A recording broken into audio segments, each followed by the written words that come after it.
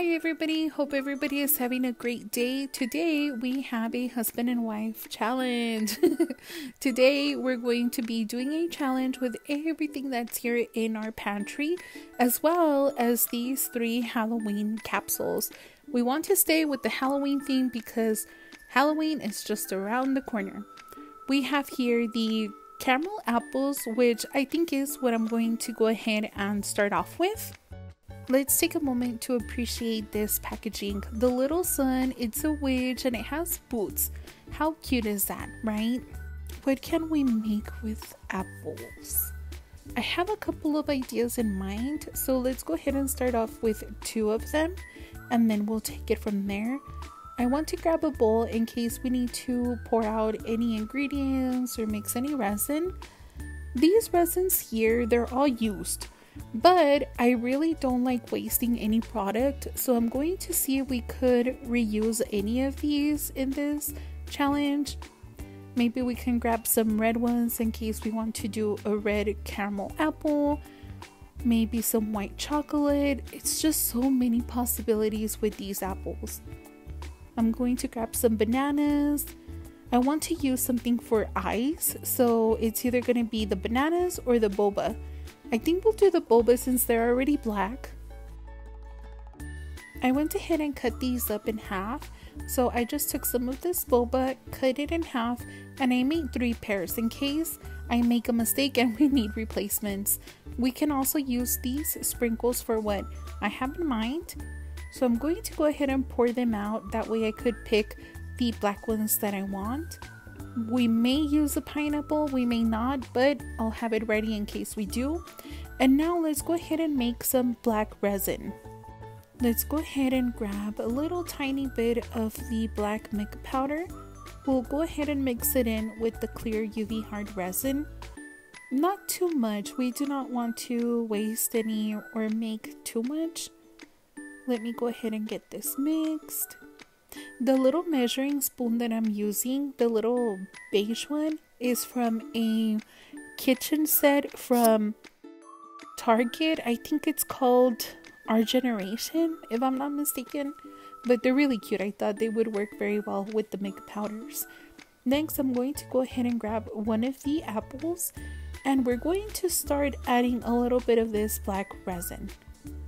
I'm going to try and hold off to see if any of you can guess what I'm making.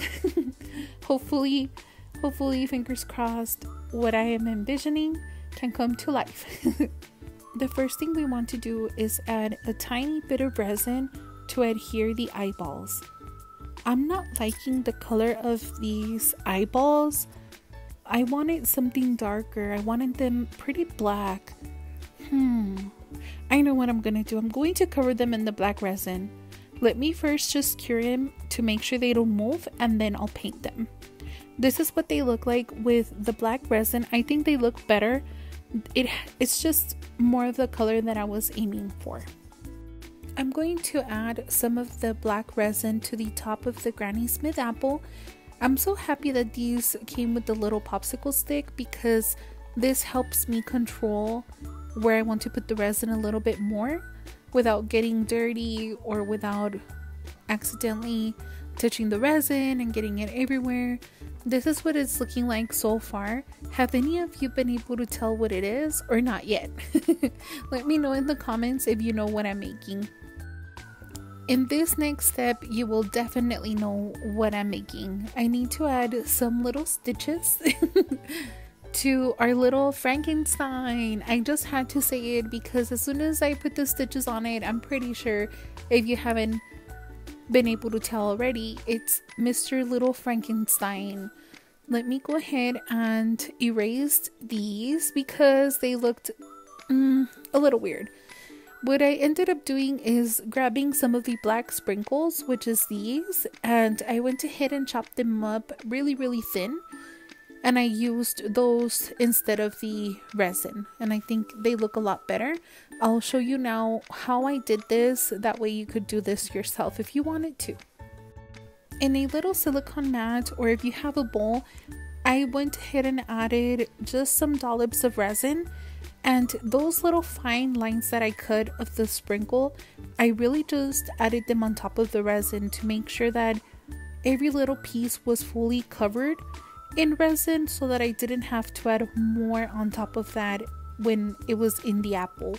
I'm going to try and do it backwards this time. I just want to have a feel to see if I could control it or if this option is better. So let me first add resin here. I just want to see if it's easier. It could get a little messy though. I'm going to go with it, but I'm not loving how it's looking. I did have to go back and clean it up a little bit with some alcohol. So I think option 1 works better. Now that we did Mr. Frankenstein, should we do a Miss Frankenstein? I think we should. I think since it's a husband and wife challenge, we should have Mr. and Mrs. Frankenstein. That would be really cool if it comes out okay. To add the white part of the eye, I went ahead and grabbed these little tiny sprinkles and just cut a little round piece off and added it with some resin. Next, we need to do her hair. I do not remember if her hair was white or black, but I do remember she had somewhat of a strike going through her hair on both sides. I'm going to try and recreate that with a little piece of a circular sprinkle. I think it looks okay. I wish I would have looked up an image to see if her hair was white or black, but it does give that idea, right? Next, I want to add a little bit of blush to her and I grabbed some of the popcorn and just cut off 2 little circles. I think she looks really cute. What do you think? I did go ahead and also add some eyebrows, made sure she had her stitched lip, and I really like how they came out. I wonder if finally I will beat my husband. Let's stay tuned and find out. I wonder what he's going to make this time. I'm not present by his side when he's making these because I don't like to make him nervous. So really when I go ahead and do the voice for his part is when I'm seeing what he's doing. So let's find out together and see what he creates. So he's going to grab some apples as well. So we have an apple challenge. But he took off the little sticks. What else is he going to grab? So he's grabbing some of the just extras that we have. We have cookies. Okay, so he used the checkered board cookie. And he made, is it little hammers? 4 little hammers. Let me see. What is he going to make? Oh, they're little feet. Okay, I'm sweating now. I think he's going to win again. He added little feet to his apples and little tiny arms. That is so cute. He's getting everything very nicely cured. That way it's secured. Nothing falls off. He already added, did he add 1, 2? Yeah, so he added the 2 little arms and the 2 little legs. I wonder what he's going to do next. I see he's grabbing his signature blueberries. There they are. And what is he going to do with them is the question. He went ahead and added them as, I think they're going to be eyes for his little apple. Getting a very nice cure. There we go. It's looking good. Looking very good. I'm just curious on where this is going, right? It'll definitely be amazing knowing him. So now he's going to go for some limes. So with this, yeah, these would be lime wedges and lemon wedges. Let's see what he does with those. So he's adding a smile. He has a happy apple. Oh, that goes with the theme of Miniverse. Happy Sun Farm Apple, right? Because it's smiling. He's making little smiley apples. He has another apple which he added 2 little feet to. I wonder if he's going to decorate it the same way. So he did add the blueberry eyes, giving it a nice little cure. And he went ahead and cut one of the lemon slices to get a little wedge. I think he wanted something smaller for this one. Yes, that's what he was going for. So now he has 2 apples. And wait, there's a third one. Where did he get this one from? This is maybe the baby apple, right? Wait, is he also going with maybe a family of apples? Interesting. So he went ahead and added one of the apples on top of the other one. So maybe they're playing. Maybe it's the child on top of the father's shoulders. Maybe. He's reaching out for the oven. Is he going to cure something? Oh my, I'm so sorry guys. I forgot I had put the little coasters in there. He's going to be making something with polyclay. Polyclay, you typically do have to bake it in the oven. So let's see what he makes. Moment of truth. He has some ghost. I know what he's making. Oh my, this is too cute, you guys. I think he beat me again.